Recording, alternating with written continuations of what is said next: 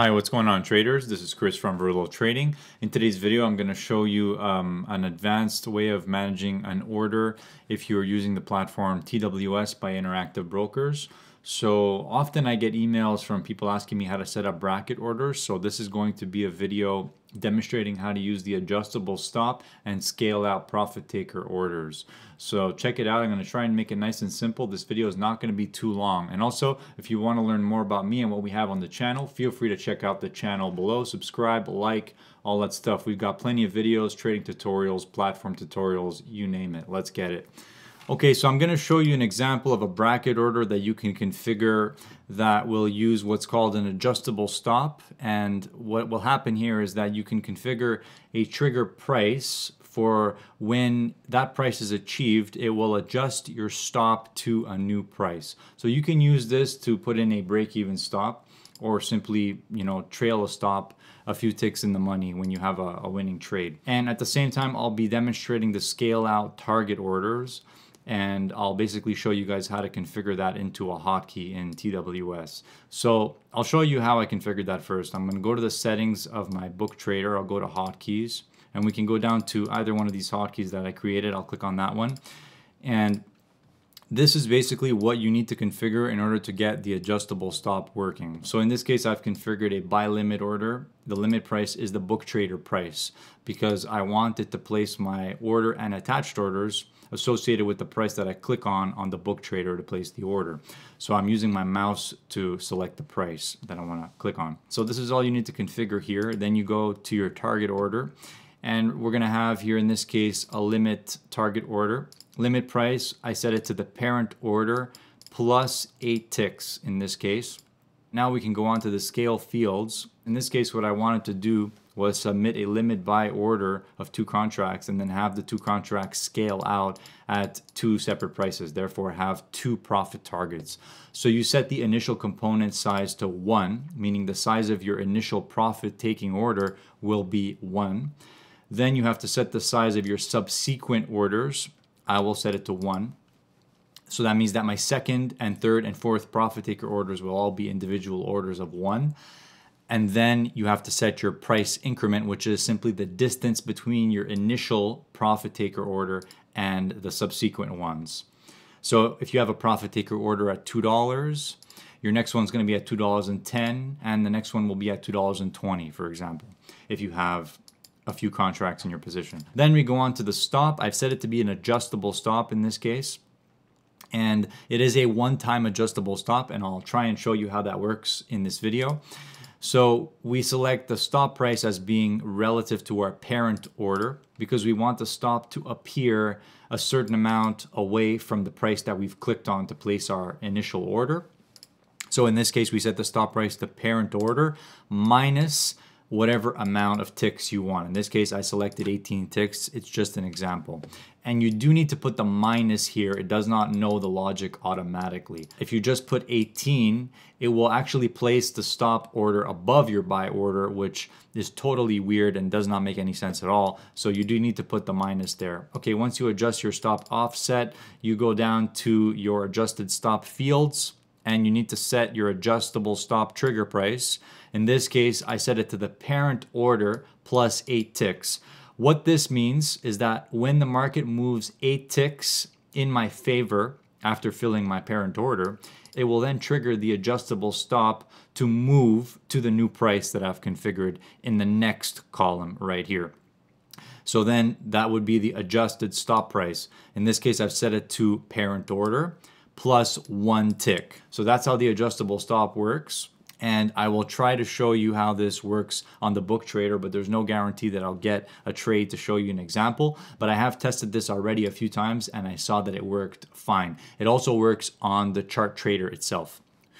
Okay, so I'll just briefly show you how this is going to be displayed on your screen, and then I'm going to proceed to show you how you can configure individual presets for any market that you trade and have it automatically calculate for you how many ticks away orders will be. It actually took me quite a while to figure this out, guys, but I hope it manages to help somebody out there in some way. So the first thing I'll do is just show you how these orders work. So I'll submit a limit buy order. So I've submitted a limit buy order at a lower price of 151 in this scenario, we can see that we have a profit taker order as well that has appeared at 159.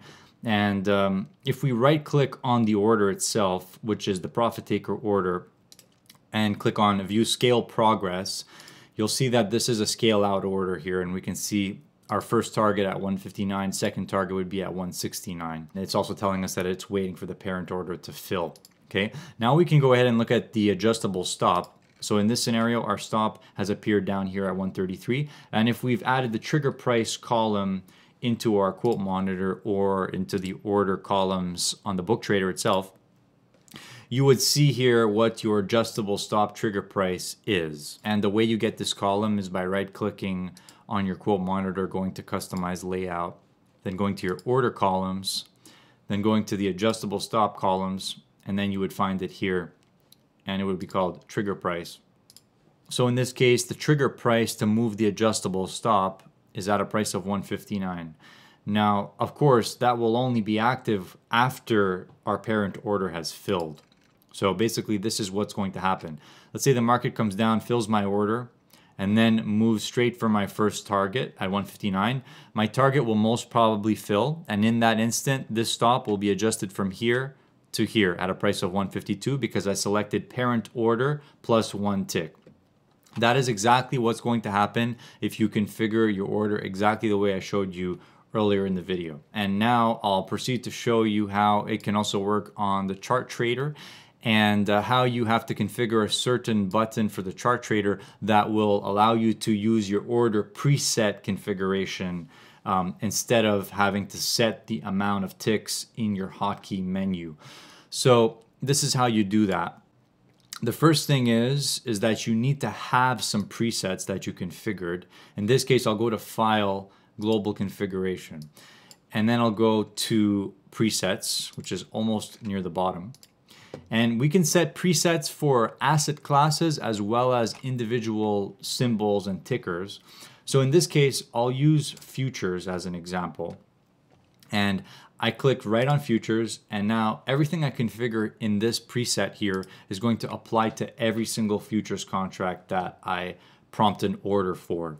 So in the preset itself, you need to make sure that your target orders are configured at the right offset that you want them to. And you also need to specify if you're going to have scale out orders and adjustable stops in this menu now. So in this case, I've configured an adjustable stop. The initial stop order will be 18 ticks away from the price. The trigger price for the adjustable stop will be 10 ticks above my entry. And the adjusted stop price will be 2 ticks above my entry. So when the market moves 10 ticks in my favor, fills my first target, it will then move my stop to 2 ticks in the money. Okay, and I've applied this to the futures preset, so it will always have an 18 tick stop and a 10 tick target no matter the symbol I choose, as long as it's a futures contract. Okay, you can also configure individual ticker presets by clicking here, ticker, and then typing in the symbol. Okay, but for now, I'll just try it like this. So we'll go to a futures contract. In this case, it'll be micro NASDAQ. Now, I don't even have live data for this right now, but it does not matter. We're going to demonstrate this, and then you're going to test it out on your end to make sure that it works before you live trade any real capital here. So we want to first go to global chart configuration, and then we want to find the ChartTrader hotkeys. Okay, we need to configure a hotkey that will allow us to default to our order presets that we configured in the presets menu. The way you do that is pretty simple. This is the hotkey I created that will default to those presets. It's simply a buy limit order at the ChartTrader price that you select. So I'll double click on this hotkey just to show you how it's configured. And if you don't have a hotkey already, you can just create a new one by selecting buy and then creating a brand new shortcut. But it's pretty much the same thing. So I'll click on the existing one that I have over here. I'll double click on it. Now I'll go to customize, and this is how I've customized it. It's a buy order. The size is set to default. The order type is a limit, and the limit price is set to the ChartTrader price, which means the price that I will select on the chart, which is very handy. There's no target associated here, and there is no stop associated with this order. That is all you need to configure. Now, when I press that hotkey, which is set to be Shift plus the letter B on my chart, I'll press it. Now I get the prompt for the ChartTrader, and I have to select the price for the buy limit order. So I'll select the price down here. And now we can see that we have our parent order and our target orders. And if we go ahead into our quote board and confirm, our stop here is indeed an adjustable stop order. And you can see in this scenario that the trigger price for the adjustable stop is when the market is trading at my first target. Now I'll change symbols, and just to show you that it will be doing the same thing no matter what symbol I choose, as long as it's a futures contract, because we're using the futures preset. So I'll press the same hotkey, select the price, and you can see that it's submitted our stop and target along with this order. And the hotkey that I created in this case was just a simple buy limit hotkey. These bracket orders are coming from the preset that I have configured here. So that's how you configure the adjustable stop and scale out profit taker orders in TWS, guys. I know it's not super simple, but if you take your time and review what I showed you in this video, you should be able to get it working on your end. And also this will be helpful if you need to have individual presets for many tickers at once. So try out the methods I described to you in this video using the order presets, as well as using the hotkeys on the BookTrader or ChartTrader. If you're only trading a handful of tickers, you can do it that way. But if you're trading many symbols, then you might want to try out using the presets. Okay, guys, I wish you all the best, and I hope this helped. Take care. Bye.